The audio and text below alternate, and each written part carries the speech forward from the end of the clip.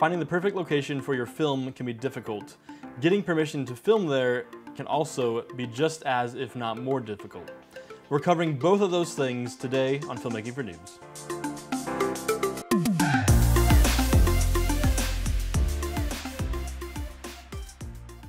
As you are planning your first or next film project, you may be looking for a handful of locations and you may be thinking it's going to be impossible to either find the right location for your film, or you may be questioning if it's even possible to get permission to film there. If you've been following along with this new season of Filmmaking for Noobs and are pushing yourself to create your first or next film after this season is over, you may still be a few months away from actually needing to secure locations and start looking for locations, but hopefully the information in this episode will help you to start identifying what you need to look for in a good location, start making a list of possibilities, also knowing what is available to you if you're still writing your film. That's a very important thing to keep in mind, especially if you're working on a limited budget, to know what is available, what is actually possible to obtain as far as locations go. And the information in this episode may even help you to figure out what you need to adjust slightly in your film and your script in order to make a very, low budget first film work within your means.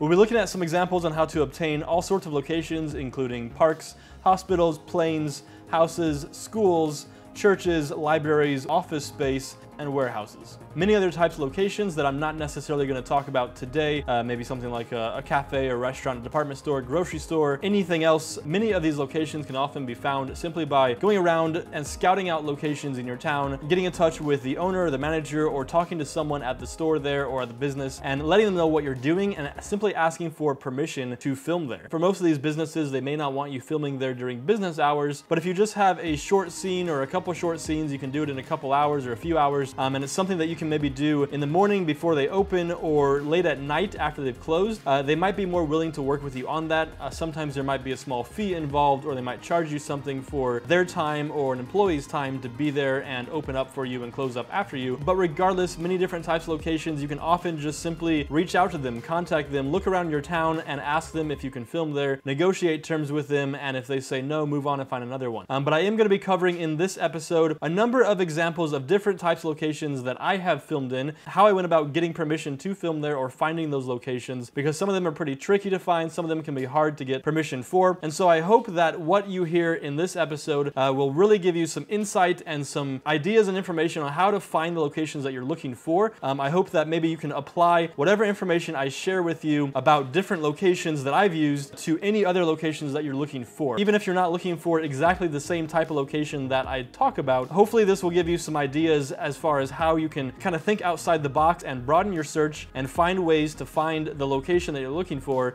And I'll also share a number of different tips and advice as far as how to get permission to film in these different locations when you're looking for a location that may not be quite as simple as just simply asking a business owner if you can film there. So here are some examples of various places I've filmed. This is all based on the last 17 years of filmmaking experience that I have, and many hundreds of different locations that I have filmed in. Before diving into specific locations, I will start by saying that if you live in or are filming in a very film-heavy area or city, such as Vancouver, Toronto, New York, Los Angeles, Atlanta, you're probably going to find that many places have a normal fee that they charge for venue rentals. And then if you want to film in their venue, they often have another type of fee or rate that is 2 to 3 times higher than their normal rate, which they charge to film. That's because in very film-heavy areas, first of all the film stuff is kind of a burden and annoying to businesses, and secondly, these businesses have found a way to make an extra stream of revenue by charging a lot higher rate for filmmaking purposes, because they know that the big shows that come to town are willing to pay that and able to pay that. But sometimes it's really not cool because they apply the same rate evenly to even the low budget independent filmmaker who is just kind of trying to make their own little short film project, and you can't really afford the rates that they charge. Although if you are in a small town or somewhere that is not really considered a film center, where there's not a lot of filmmaking activity, or maybe a couple hours away from a film center, it is sometimes a little bit easier to find either cheap or free locations that you can use, simply because people are often more willing to help out, and they also are just really excited about being part of a film, because that doesn't happen often in their area or to them. Also, be sure to keep in mind and look up any film permit requirements in your area. Film permits may be issued by the the city, maybe issued by some other jurisdiction, the county, the state, the province, whatever your jurisdiction is, and some of them might have multiple jurisdictions issuing film permits for the same area. So definitely be sure to look into all of those requirements. Some places don't require film permits at all, which is really nice, but the places that do require film permits, those film offices are often also able to help you secure some different types of locations as well, or maybe able to recommend different locations to you, as well as contact information for those locations. So definitely be sure to look into that and check that out as well, and to make sure that you're not going to get your equipment confiscated, because that would not be fun. So we shall begin. One of the first projects that I ever produced was a TV series back in 2005 and 2006. And a lot of it was set in a high school. At the time, I was living and filming in St. Louis, Missouri, and so there's not a lot of film stuff going on there, and so I was able to reach out to the middle school that I had attended a few years earlier and ask them if we could rent the facility during the summer to use for filming. I did emphasize the fact that I used to go to that middle school, which I think might have helped with the decision a little bit, and I also emphasized the fact that we were very, very small, low-budget production. We're just trying to make something cool and good, and we don't have tons of money to spend. So along with all that, I was also partnered with a nonprofit organization in order to produce the series that I was making, and so because of that, the school was able to give us a much lower discounted rate that they usually apply to nonprofit organizations whenever nonprofits want to rent out their facilities. The thing I learned through that is that there are many different government or state-operated facilities which do have different levels of rental rates based on whether or not you are a for-profit or nonprofit company or organization. And so if you do have the ability to partner with some sort of nonprofit or do your first couple of projects under the umbrella of a nonprofit organization, it definitely can help you as far as getting better rates for using different facilities like that, whether schools or other government-owned or operated facilities. So for that middle school that we rented, I think we paid about $7 an hour to rent an entire wing of the school, which included a number of different classrooms and hallways. It was a really great deal. However, I've also found that in Vancouver, the school rate for rentals is nowhere near $7 an hour. It's extremely prohibitive for very small budget projects, so be aware of that. The takeaway is to maybe partner with a nonprofit organization for your first one or two or couple projects so that you can take advantage of those nonprofit discounts. In 2009, I needed another high school for the movie Logan. We ended up using 3 different high schools for all of our high school scenes. We used one high school for the exterior scenes and 2 different high schools for the interior scenes. The high school that we primarily used for the interior scene was actually, I had known someone who was on staff there, and they were able to help get us in the door and use that for free. The other high school that we used for the exterior scenes, we also had someone on the crew who knew some of the staff really well and was able to get us into that school for free. But the third high school that we had to use simply because we couldn't find what we were looking for at either of the other 2 high schools. That one we had to pay some money to use, but we only used it for a day or 2, and it was not too expensive.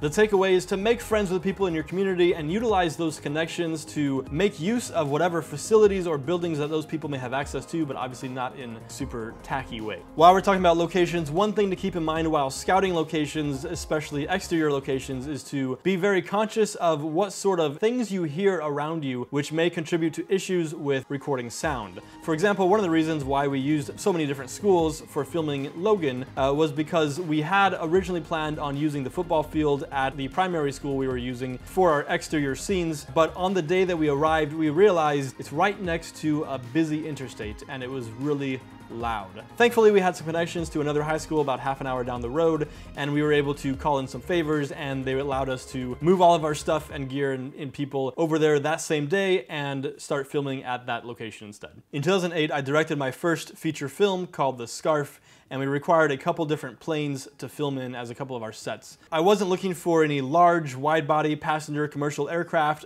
just really small, tiny planes, something that would hopefully be a little bit easier to find. In the United States, the FAA does have an online registry of every plane registered in the country, and you have contact information for the owners of the plane, and it is all open to the public for free and easy to access. So what I did was I searched through that database. I found 5 or 6 different planes that were of a very similar model and era of the plane that we were looking for, and I sent a letter to each of the owners of those planes. In the letter, I did describe a little bit about the film what we're hoping to accomplish with the plane, what the scene entails, a little bit about the story, and asking them if we could film in their plane. I made sure to emphasize in the letter that we were a very small, low-budget project as well. Because I did include some information about the story and the scene in the letter, which also mentioned a real-life historical figure that was closely tied to the scene. One of the people that I sent the letter to actually owned this real-life historical figure's plane, and it was part of his private collection in his private little museum that he had. So he had called me and offered to allow us to use that plane, which was awesome that we got to use the actual plane that was tied to this historical figure that we had mentioned in the scene. And he was simply excited about the project because of that connection, and he was just excited to be involved in a film project. And so he allowed us to come down to his little private museum on a little airstrip in a small town and film in his plane for free. It was really cool. For the other plane that I needed, I called around to a number of different small airports, different flight training schools, very small local air carriers, just seeing if anyone would allow us to film in one of their planes. I did end up finding a local air carrier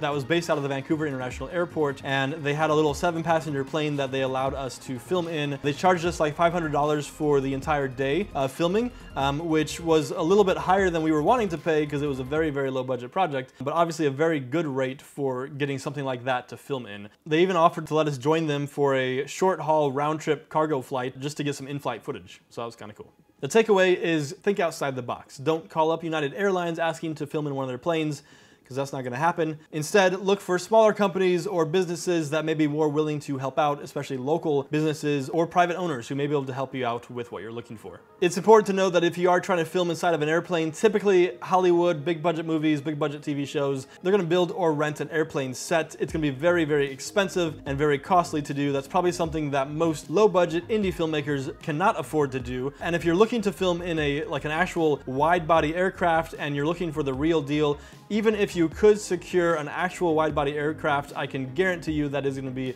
an absolute nightmare trying to get your equipment and your crew in and out of the plane and try to work within those small little aisles and the small spaces between the seats. The great thing about using an airplane set is that it has wild walls, which means they are walls that can easily be removed, and it also has wildable chairs and other fixtures, meaning that you can take chairs out rather quickly in order to get a camera in somewhere, and the aisles are usually a bit wider for a dolly or for Steadicam or whatever you're using for your camera support. So that said, it is pretty much the industry norm to use a really expensive and costly airplane set, whether built or rented from somewhere and shipped in, but that probably isn't within the means for most low-budget indie filmmakers, and so there are definitely other ways to go about finding what you need. It just takes a lot of creativity and thinking outside the box. In 2006, I required a hospital for a scene in a series that I was filming. In 2009 for the movie Logan, I also required a hospital room, and in 2020, I again required a hospital room for a short film called Blue.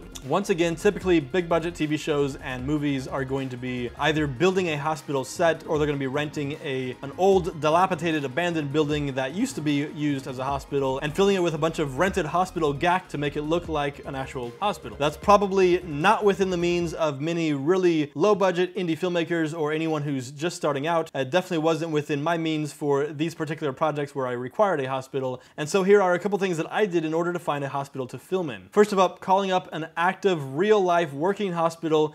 They are probably not going to allow you to film there. Even if they did allow you to film there, it'd probably be really expensive unless, of course, you're in a really, really, really small town at a really, really small hospital and they're just bored out of their minds and don't have much going on. Then you might strike gold there.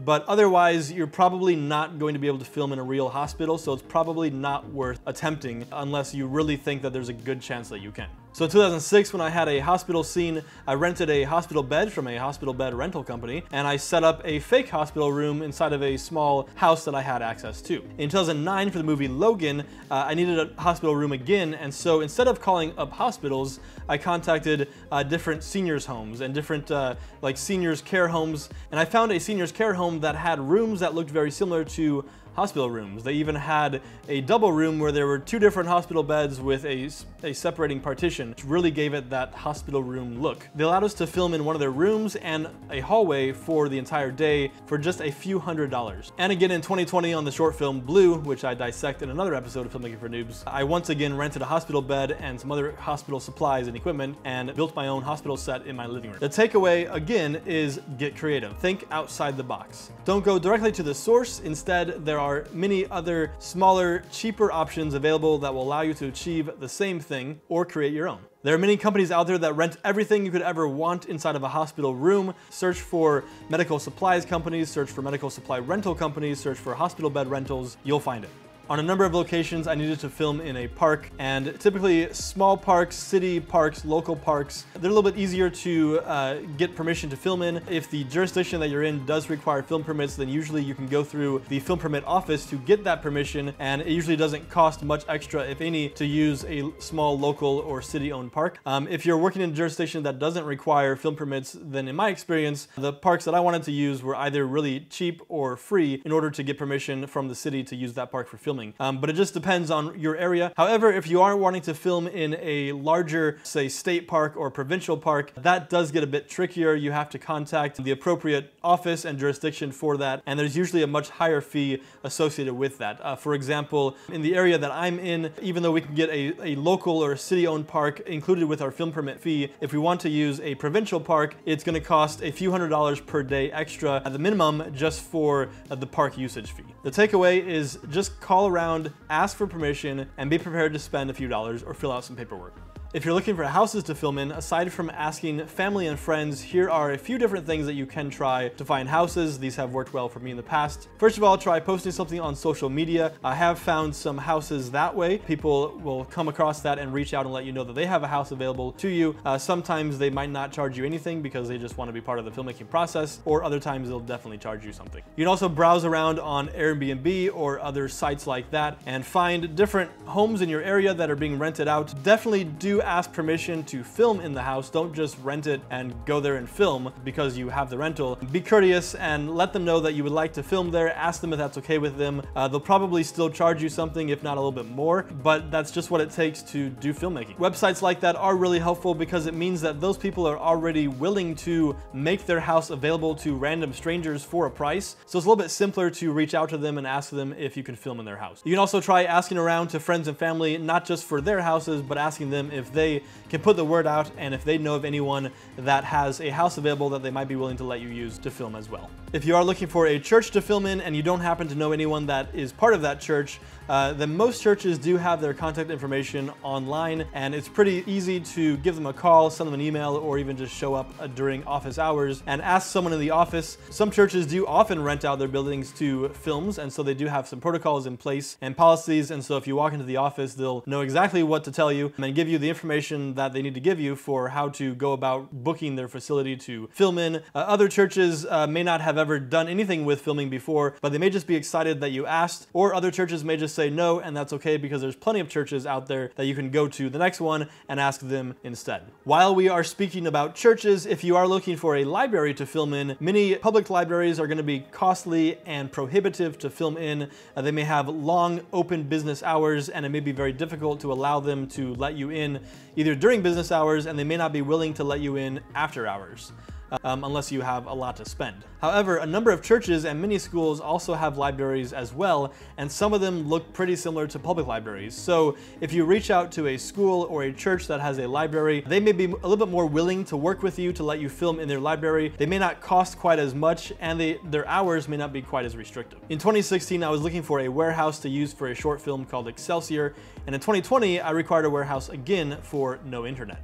On both occasions, I did look up commercial real estate listings online, and I reached out to different real estate agents asking if we could possibly just use the building for a couple days to film in. The first time for Excelsior, we did work through the real estate agent for owners who were trying to lease the building out, and the owners were kind of temporarily using the building for storing some things. And so because of all that, we did have to pay a little bit of money in order to rent the warehouse for a weekend, but it was still doable, obtainable. In the case of no internet, the content information that I found ended up going directly to the owner and developer of a brand new industrial complex with a whole bunch of different warehouses that were not even being used yet. And so I reached out to him, and he was willing to work with us to help us out, to let us use the warehouse for free in exchange for providing some drone footage of his facility. The takeaway is to use any resources that you can to find the information that you're looking for, to find locations that you're looking for. Don't be afraid to contact real estate agents and reach out to them and go through them. Some of them may not even reply because they know that you're not really going to provide them the business that they're looking for, but some of them are willing to help and work with you on that. But also reach out to owners or developers who have new projects that they've just completed. And the other takeaway is don't be afraid to work on a barter system and to offer some sort of service in exchange for letting them use their facility. If you are looking for office space to film in and you don't really know anyone that has access to office space, there are a number of co-working companies out there that you can reach out to. One big one that comes to mind is a company called Regis. They have lots of different office space locations around the world that they often rent to on a daily, weekly, or monthly basis. And it's very possible to reach out to them and ask if you can use their space for a day or two or however long you need it for filming. It is going to cost money because that's how they make money. That's part of their business, but it is much simpler and easier route to go sometimes than reaching out to real estate agents or working with landlords and things like that. Oftentimes, larger cities also have a number of different locally owned co-working spaces that operate in the exact same way, and so definitely check into that. Look for those co-working spaces around your area and reach out to the owners or managers of those spaces. If they're locally owned, they might also be willing to work with you and offer you some discounts. Now, of course, I'm not going to list through every single type of location that you could possibly need to film in. Many of these different types of locations that I've already talked about, many of those same rules or whatever may still apply to many other types of locations. So hopefully this has helped you to just have a number of different ideas on how to go about finding and looking for locations and how to reach out to the locations and ask for permission to film there. There are many other different types of locations as well. In another episode of Filmmaking for Noobs, I am going to cover specifically how to get permission to film on a public road or even shut down a public road or even a highway in order to make your movie. I hope that this episode has opened up your world to locations, how to find locations, the different resources that are available to you just at the touch of your fingers on the web, and how to go about getting permission to use those locations. If you did find this useful or helpful, please like, share, and subscribe. Come back next week for more content. Thanks for watching.